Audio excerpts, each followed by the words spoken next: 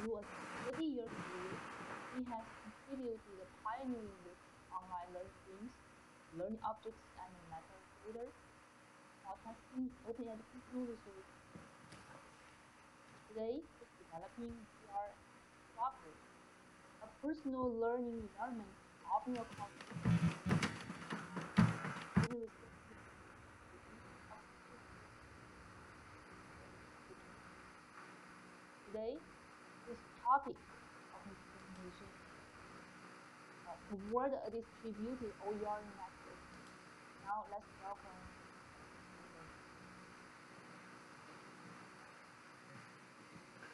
So hello everyone. I'm hoping you all hear me okay.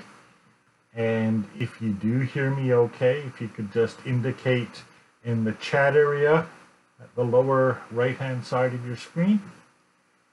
And I'm going to talk for about 20 minutes. This is a very brief presentation on the topic of distributed open educational resource network. And then there'll be 10 minutes after that for questions.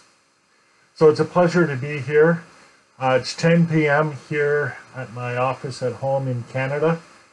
And I'm pleased to be able to speak to you in Beijing and to people around the world. I see already Mustafa is here from Bangladesh. So hi, Mustafa. So open educational resources is a topic that's been around for almost 20 years now. The idea of open content has been around for a lot longer. And it's something that's receiving current attention. Just recently, in fact, within the last few weeks, the United Nations UNESCO made a recommendation regarding open educational resources, encouraging countries to develop them, to share them, to use them. And the link to that is available on the slide there. And they define open educational resources as teaching, learning, and research materials in any medium, digital or otherwise, although usually we talk about digital OER, that reside in the public domain or have been released under an open license that permits no cost, in other words, free, access, use, adaptation, and redistribution by others with no limited restrictions. This is an idea that's been, in fact, a dream of many people for a long time. The idea of making educational resources widely available. There are various types of open educational resources. They might be course modules. They might be resources like this slide presentation, which I will make available as an open educational resource after the presentation. They might be e-books or e-textbooks, or some of the materials like quizzes or instructor guides accompanying an e-book. Or they might be entire courses, like the massive open online course, which I and my colleagues across Canada and around the world have had a hand in developing. But open educational resources are not without their challenges. We look at open educational resources, they're typically defined in terms of how they are licensed. And there are usually 5 conditions attached to an open educational resource. The right to retain a resource, or as I think of this, the right to access the resource, which to my mind is the paramount of these, because without access, there is no open educational resource. As well, once you have in your hand an open educational resource, the right to reuse the content in a wide range of ways. The right to revise the content, and this might mean creating a translation of it. This might mean changing the format from text to audio. This might mean editing the content, updating the content. The right to remix, to combine the content with some other content to create something new. And then, again, equally important, maybe more important than the others, the right to redistribute, or in other words, to share that open educational resource with others.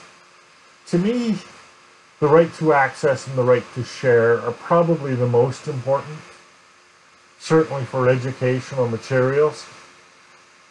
I do appreciate the need to be able to reuse and revise and remix, but really open educational resources are about the creation, the sharing, the distribution of these. I sometimes think of these resources almost as though they were words or characters in a language.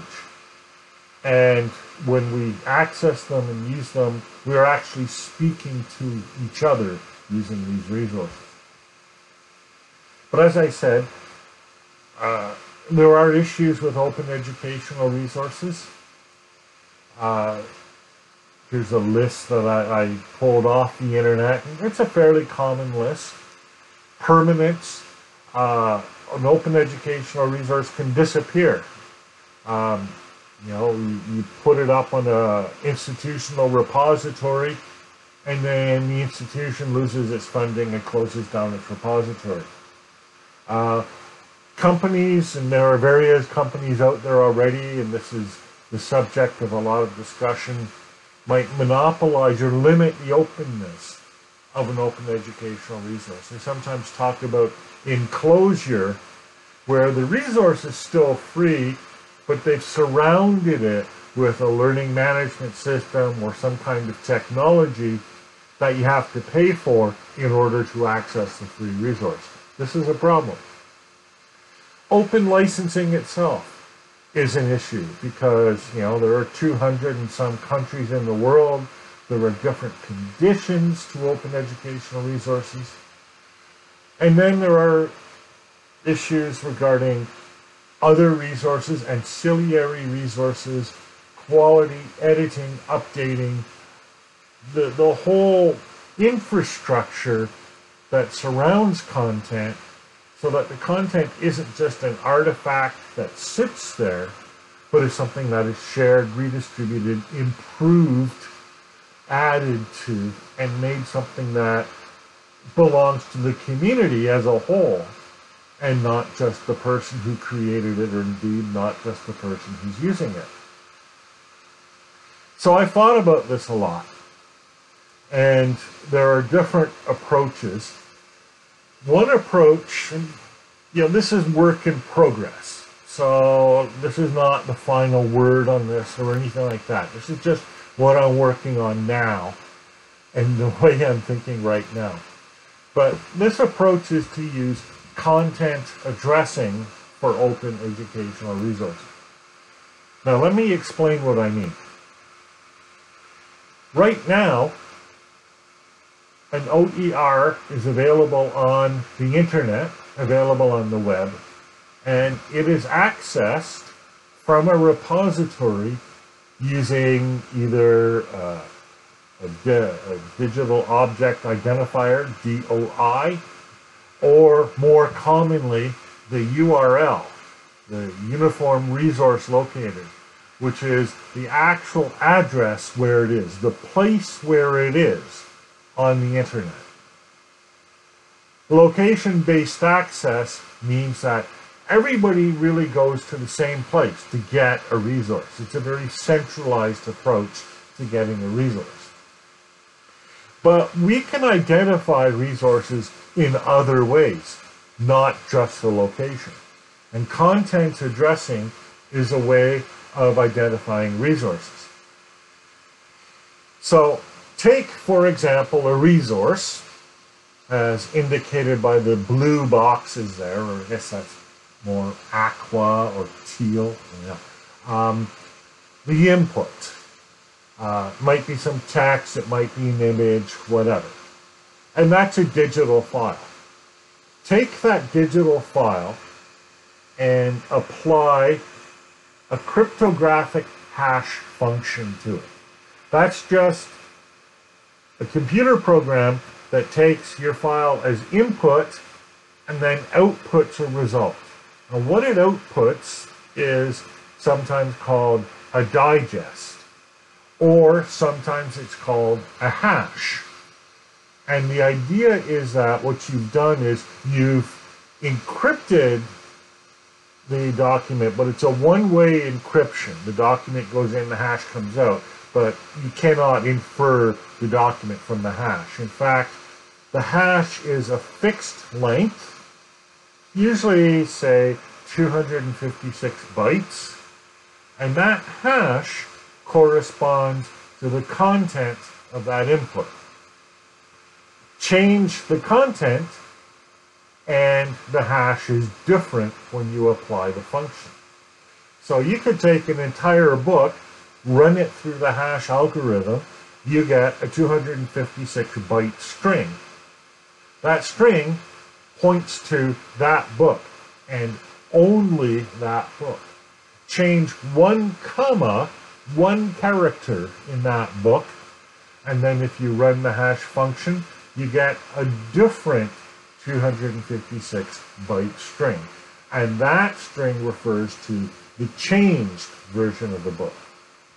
So we can use these digests, use these hashes, those two words basically mean the same thing in this context, to identify the resource. And what that means is that the resource could be located in any place. It could be anywhere in a network, an interconnected network of users, and you don't look for it by the location, you look for it by the hash address. And what you do is you ask one of your connections, do you have the resource that corresponds to this hash?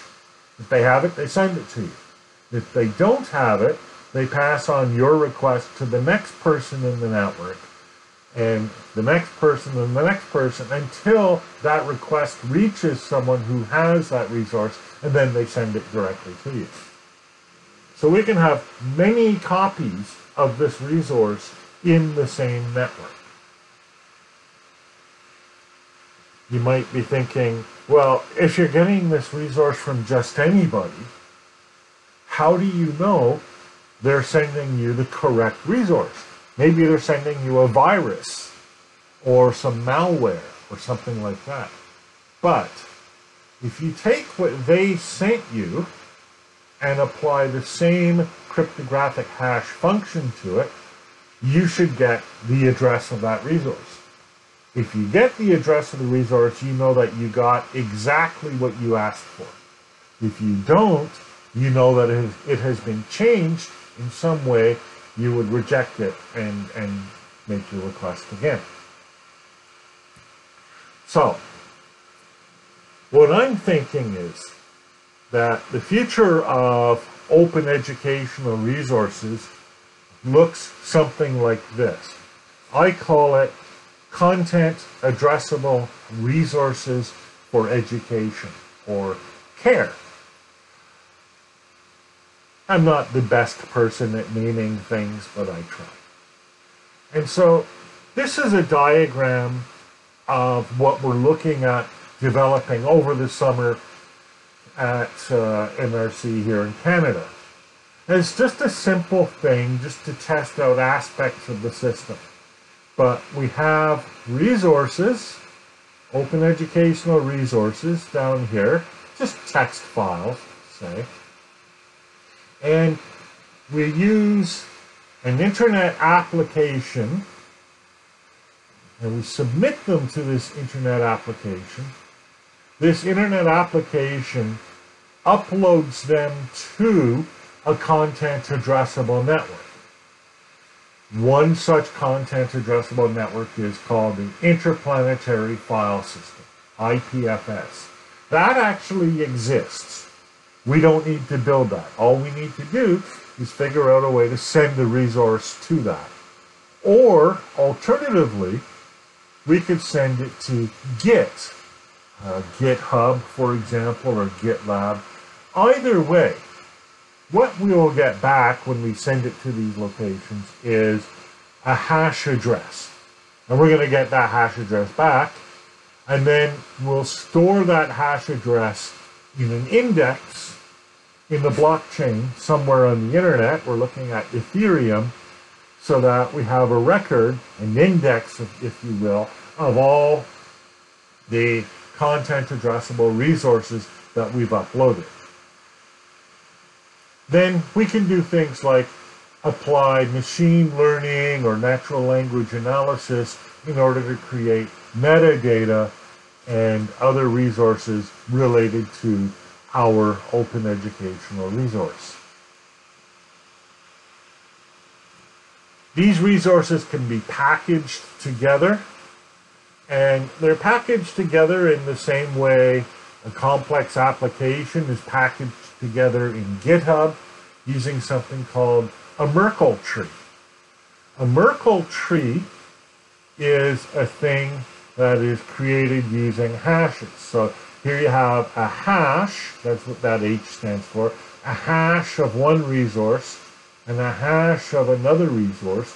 If you want to create something that combines these two resources, that's the remix part of open licensing and open education, right? You want to combine these things, then you create a hash of these two hashes. And then you can combine it with more things, create a hash of these two hashes.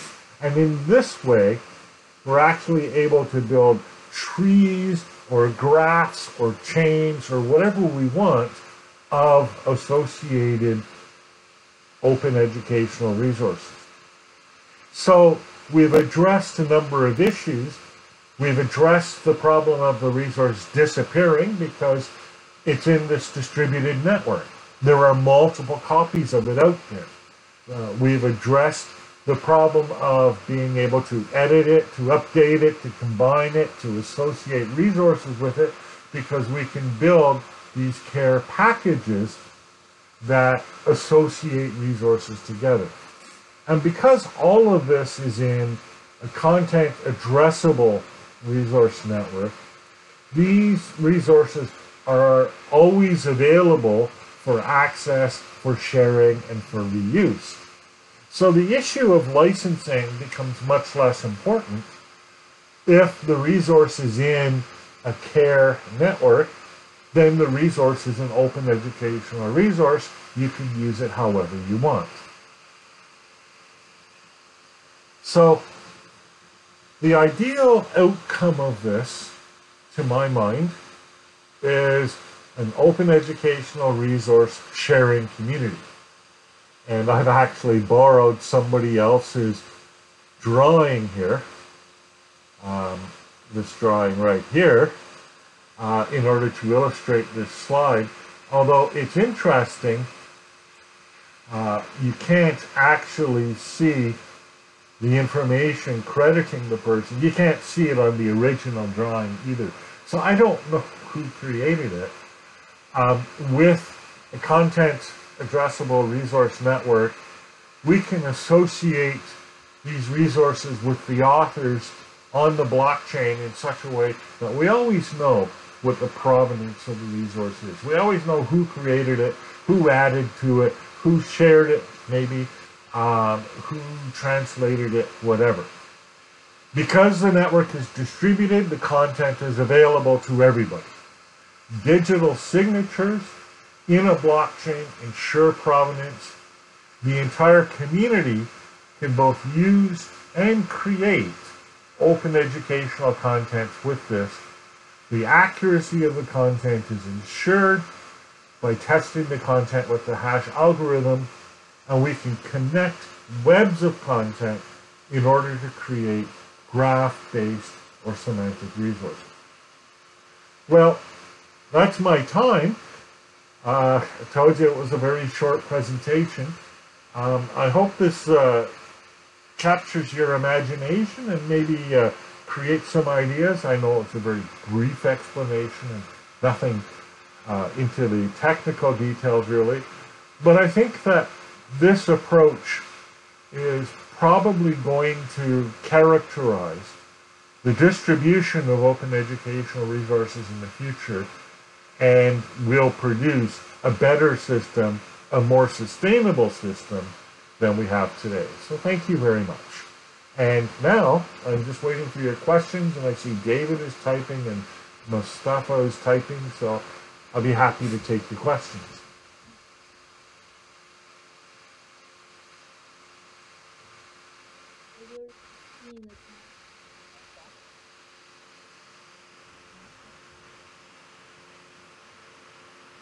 Okay, so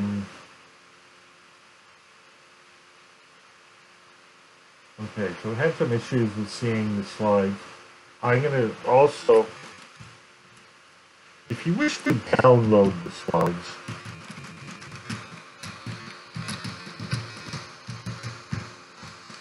I've made them available online, and I've typed the address of this presentation into the chat area, www.downs.ca/presentation/506. That's the location. Right now it only points to a version on SlideShare, but that same location will later point to the actual slides to be downloaded. I wasn't able to upload them on the website, as well as to the audio and video recording of this talk. Like I say, I was creating an open educational resource as I was giving this talk, and this is what I think the future of open educational resources should be like. We create things, we share them in the CARE network, and then they become available to the entire community. Regarding the copyright, says David, are there any other open licenses except Creative Commons? Yes, there are. They are not very widely used. Of course, any person can, in essence, create their own open license. You see different kinds of open licenses applied to things like software, where there are things like the GNU public license, or the AGPL, Apache GPL, or there's a Berkeley license. So there's different kinds of licenses for software. There is the free license for software documentation, but again, that's not widely used. Mostly Creative Commons licenses are used for content. And I hear a person, so go ahead and speak, please. That's Mustafa. Hello. Hi, Mustafa. Yes, yeah, this is Mustafa. Yeah, thanks, Stephen. It's a very nice, innovative way of sharing the OER. So, yes, the technically, I'm not that much expert in understanding all these things, but what I understand that for OER, for example, someone created the OER, and on the process, throughout the process, when I am using something, some OER, so I don't know exactly, sometimes it is not attributed properly who actually originally created these things and how it has been reused, remixed, and came to me. So I think it should be an innovative way to understand the whole path. So who originally created and who did what. So at my level, for example, I am remixing something, but there is a history of the whole process or the journey. So that is very important to know. If it is visible throughout this process, it will be actually really excellent. Thank you very much. Yeah, I think, and this has to be built into it, you know, much the way it's built into GitHub. And a lot of these ideas come from ideas related to GitHub, not exclusively, but you can build digital signatures right into the hash address of the resource. So you have provenance there, and so somebody else can't come along and take credit for that resource. And then the other thing is, and this is why we added it, to have the recording, the record of the creation of the resource and the uploading of the resource on a blockchain, so that if for some reason the resource gets separated from the attribution, we can still go back and look in the blockchain and see that, oh yes, this attribution has been recorded here. We know that this person created the resource. But it needs to be built in, probably beyond my ability to build all of that.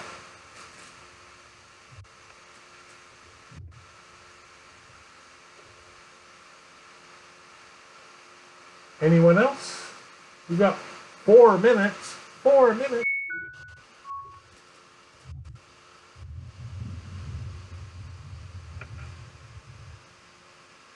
Well, I'd like to thank all of you for joining me today. It's been a pleasure to talk to you, and it's interesting seeing a variety of very different names in the participant list.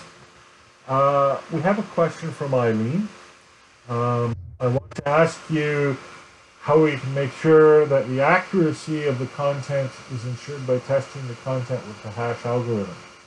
So, okay, to be precise, right, what we're testing with the hash algorithm is whether the content that we received is the content that we asked for.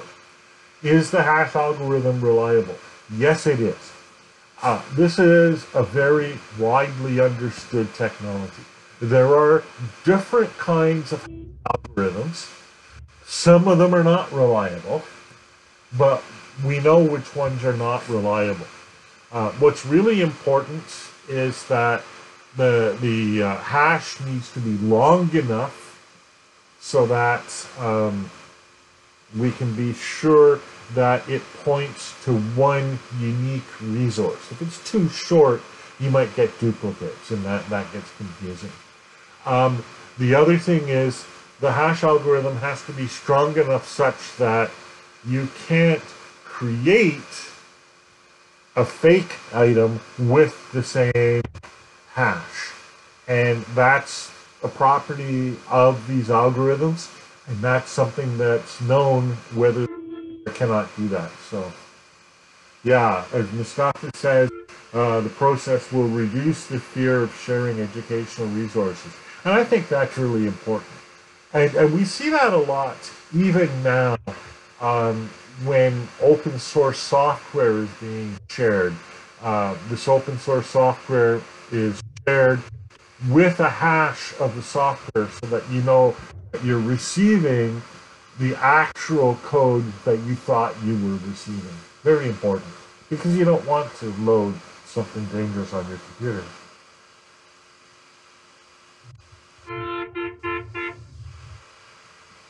Wow, horns from somewhere else in the world. Are those horns from Bangladesh? They must be.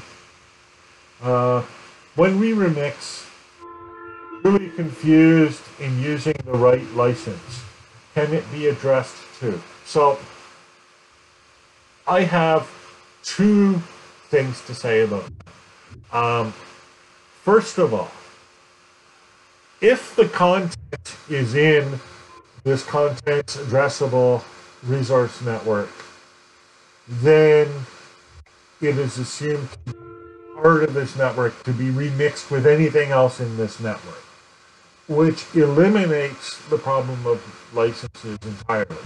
Anything shared this way can be remixed with anything else shared this way. Secondly, I think various people, for various reasons, have created a lot of confusion about licenses and remixing. And this applies mostly to publications on print, where you are actually taking two things and merging them into one thing. On the web, content doesn't work that way. On the web, you can have a web page with one license, and an image with another license, and an audio recording with another license, no problem. because you're not making them all into one thing, rather you're associating them. And if you associate them, then it doesn't matter what the licenses are. It's only if you merge them together. But mostly nobody does that except commercial publishers. Uh, oh, that's too Mustafa. Okay. Some right attribution is also a matter. If it is built in, that would be great. Absolutely. I want it built in. I think that's a really important element of it. Just for provenance, just so that we know who created the resource. Ultimately, this may as well help us to evaluate the reliability of the resource. If we know who created it, we know whether this person is a reliable creator of resources. Maybe. I mean, there's a lot to be worked out there, I think.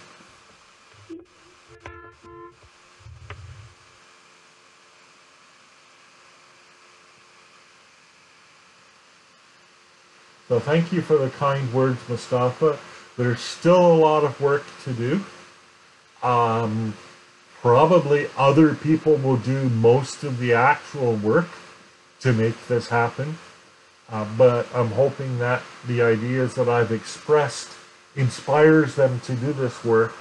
And in the meantime, I and my colleagues at National Research Council will continue to work on developing prototypes and applying this idea and testing it out and seeing how it works.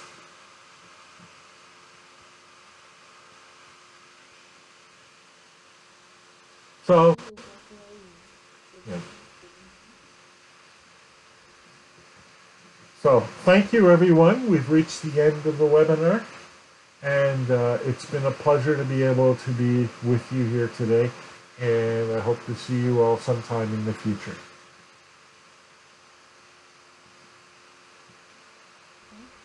Tomorrow we'll have another two webinars about the OER and SEC at 9 a.m. Beijing time and 10 a.m.